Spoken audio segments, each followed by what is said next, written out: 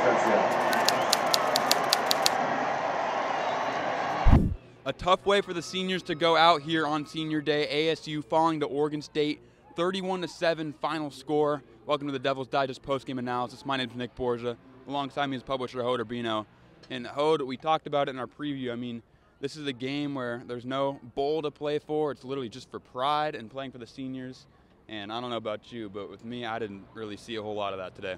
Yeah, I'll tell you what, Nick, I mean, shame on me to think that Arizona State was going to come out with a purpose, with a pride, to send out the seniors on the right way.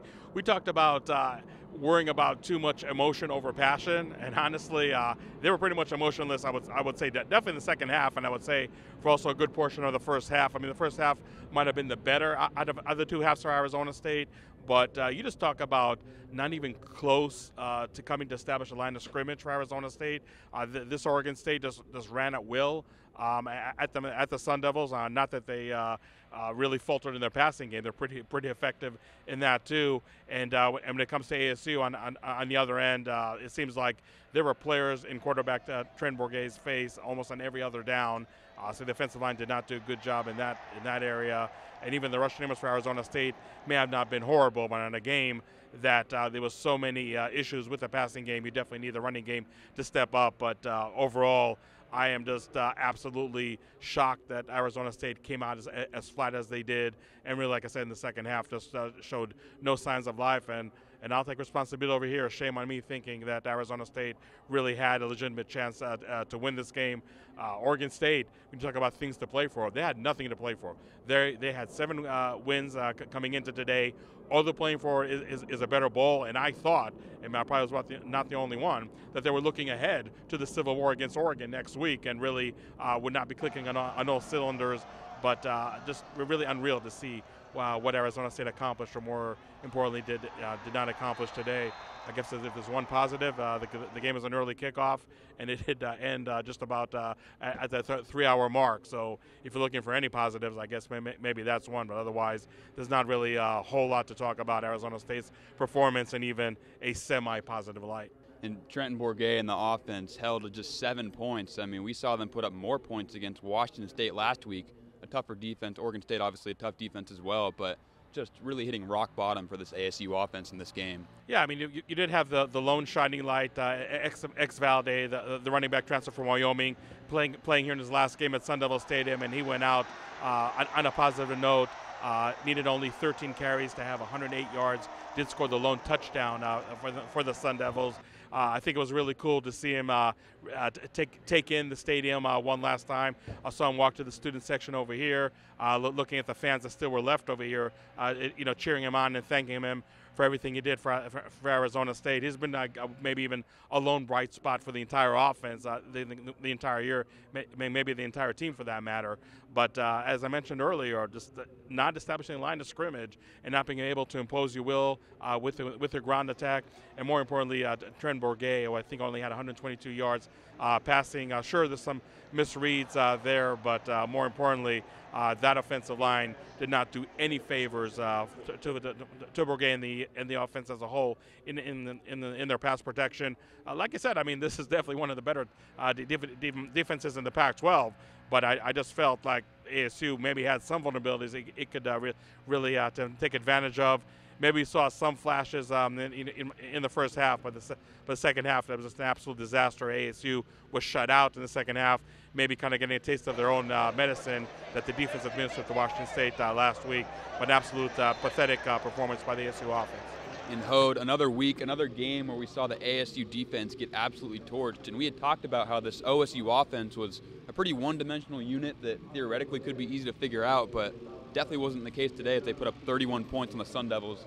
And Jack Coletto never even saw the field for the Beavers. Yeah, Jack Coletto has been a nemesis for Arizona State for the last 2 years in the running game. He doesn't play. Deshaun Fenwick, one of the best running backs they have for Oregon State, did not play as well.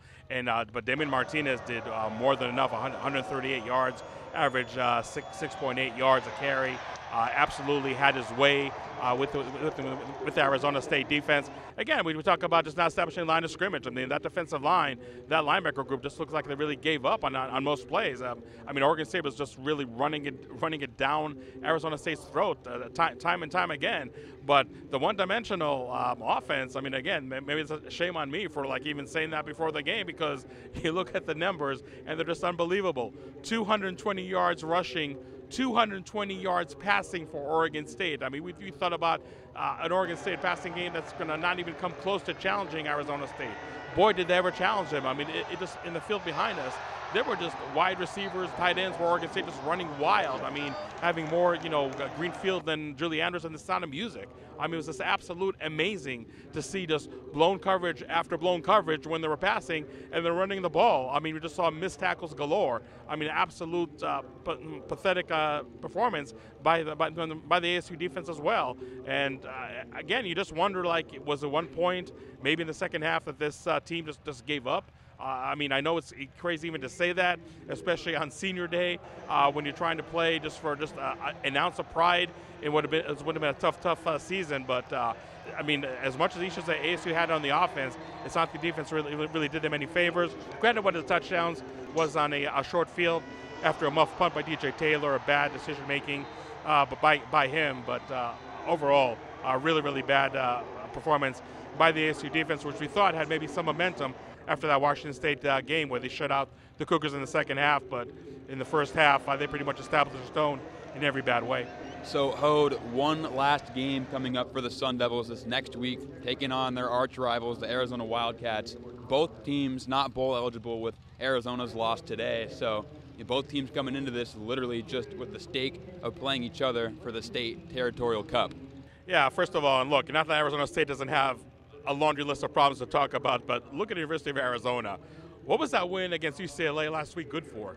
Just to tease their fan base that, oh, now if we win against Washington State today, then the Territorial Cup is not only for halting a 5-game losing streak to the Sun Devils, but now it's also for bowl eligibility.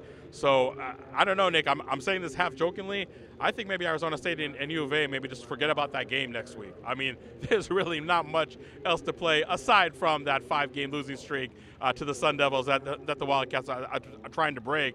But for Arizona State, you just wonder, do they have really more pieces to pick up, so to speak, compared to the University of Arizona? I don't know. I just saw a very deflated team right now, and not that it's quote-unquote okay to lose to Oregon State, a team that now has 8 wins, and look the way you did.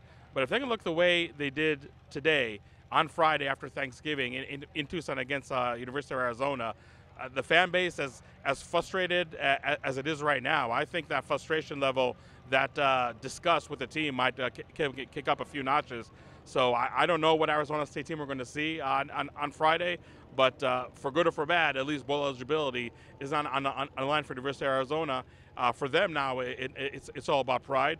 I like to think that game next week for ASU is all about pride, but then again, I made the mistake thinking that today was really going to be just for pride for Arizona State, and we saw how that turned out. So it's really hard to predict what's going to happen. But one thing's for sure, what we saw today was absolutely pathetic, absolutely embarrassing performance by the Sun Devils on both sides of the ball.